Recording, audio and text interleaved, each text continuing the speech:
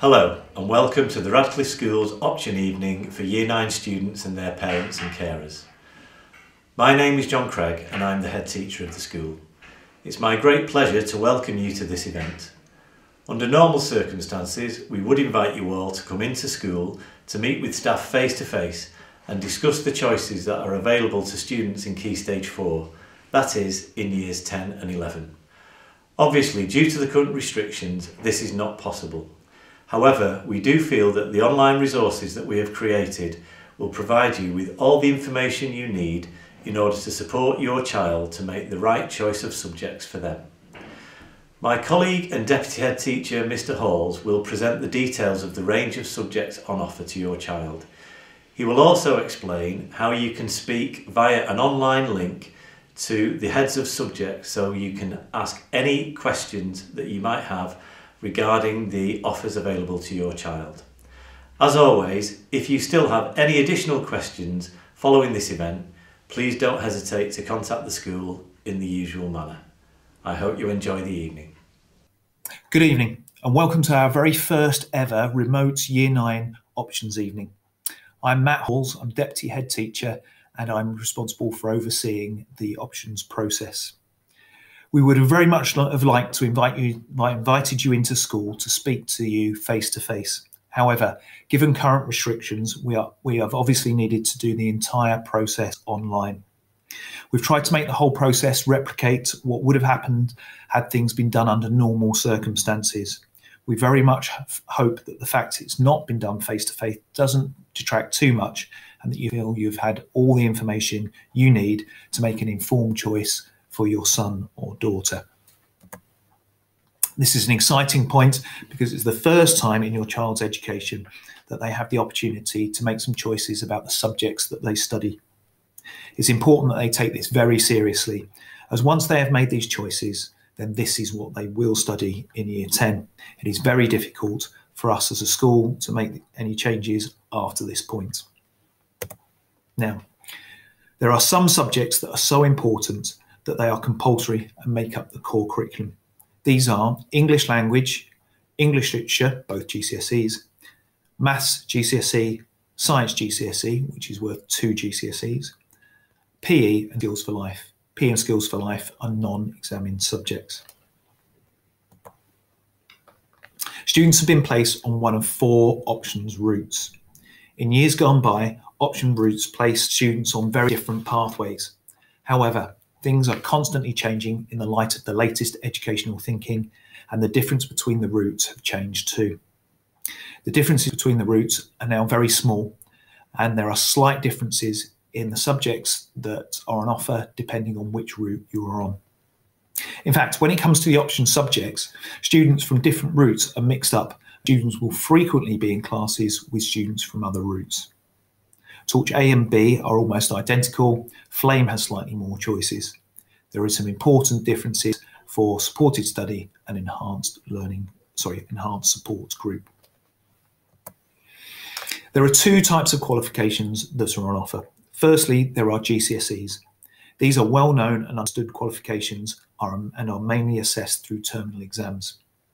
Vocational qualifications have a range of titles depending on their awarding bodies. In the past, some people have come to believe that these are not as rigorous as GCSEs. However, in recent years, the number of qualifications have been reduced, and the only qualifications that we offer have been certified as contributing to as contributing to the school performance tables. This means they're considered to match GCSEs in terms of rigour and challenge. They tend to be more practical and relate to a particular type of job or sector, and generally have a higher coursework element, although they all have a significant element that is assessed at the end of the course. The vocational qualifications we offer are appropriate for all students, whatever their ability. Given that students get to choose 4 options, every student has room in their offer for a vocational qualification. It is also important for me at this point to introduce the English Baccalaureate, often shortened to the BAC. The English Baccalaureate is not a standalone qualification, but it's made up of the following 5 GCSEs: English language, English literature, maths, a modern foreign language, in our case French, and a humanities subject, either geography or history. The English Baccalaureate is not compulsory, but the government has an ambition that the majority of students will study the EBAC. The range of subjects in the EBAC provide a good basis for further study. We strongly recommend that students who are on pathway 7, 8 or 9 take the full English Baccalaureate.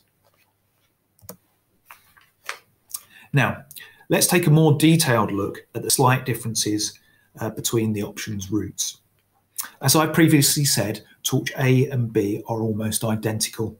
On Torch A and B, you must choose 4 options. You must choose at least one of French, computer science, geography or history. You are strongly encouraged to choose to do the full English Baccalaureate suite of subjects: English, maths, science, French and geography or history. You cannot choose both product design and engineering. In addition to that, with those 2 subjects, you cannot choose product design textiles. The only difference is that on Torch A, you are limited to 2 vocational courses. On Torch B, this can be up to 3. On Flame, as with Torch A and Torch B, you must pick 4 options. You are strongly encouraged, although it's not compulsory, to choose French, computer science, geography or history. You cannot choose to do more than 3 vocational qualifications. You cannot choose to do product design, engineering and product designs textiles together. In supported study, students have an English lesson every day in order to support their literacy development. They have a choice of 2 options, and the remainder of their time is spent doing a range of qualifications and projects that support their progression further on in their educational career. Enhanced Support Group have a more personalised curriculum. They're actually on either Torch A, Torch B or Flame. However, they do one less option and spend this time in a small supported group doing activities that help them to improve their attitude to learning and develop their emotional resilience to improve their performance and engagement with the subjects that they do study. Some students in this group will have their options reduced to 2 to allow an even more enhanced level of support. These are the subjects in option A and option B. They are the same for Torch A, Torch B and Flame. Enhanced Support Group get to choose from option B but not A, as do Supported Study.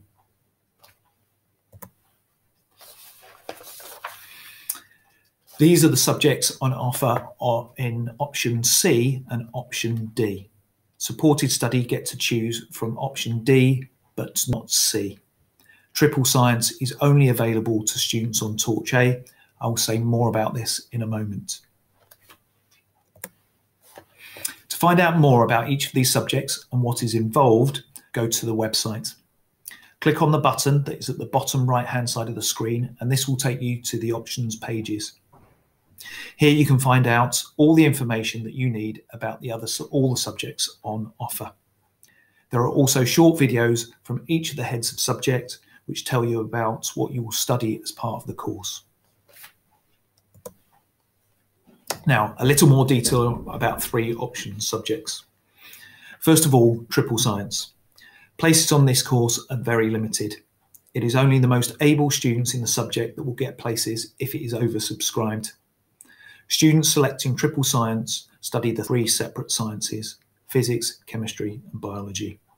You should only be considering this if you are certain that you wish to go on to do science at degree level and go into a science-related career. The standard combined science course is a far better option for most students because it keeps your options broad and open. Many students go on to study science at A level at Oldham Sixth Form College through this route and very successfully. It is not a barrier to further study. I would strongly encourage you to think carefully before choosing this option. BTEC Health and Social Care. and NCFE engineering will be selective.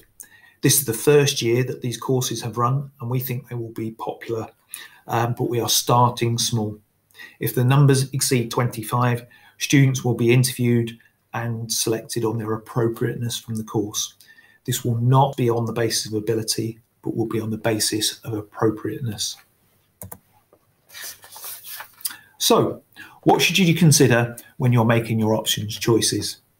First of all, you should consider your ability in the subject. If it's a subject you do well at, then it's likely to be something that you should opt for. Secondly, are you interested in the option subject? Is it something that motivates you and interests you? It's another good reason for choosing that subject. And last of all, what are your thoughts on your future careers? Does it match the sort of things that you think you'll find yourself doing when you leave school? Some things that you should not think about when considering options choices. First of all, choose your options on the basis of what your friends choose. That is not a good choice. Quite often your friends will not be in the same group as you when you get to Key Stage 4, so it's an unwise way to make a decision. Second of all, choose because you like the teacher that you have this year. It's very likely that the teacher you have this year won't be teaching you next year, so make sure you choose on the right things, your ability in the subject and your interest in it. Now, sometimes subjects are oversubscribed.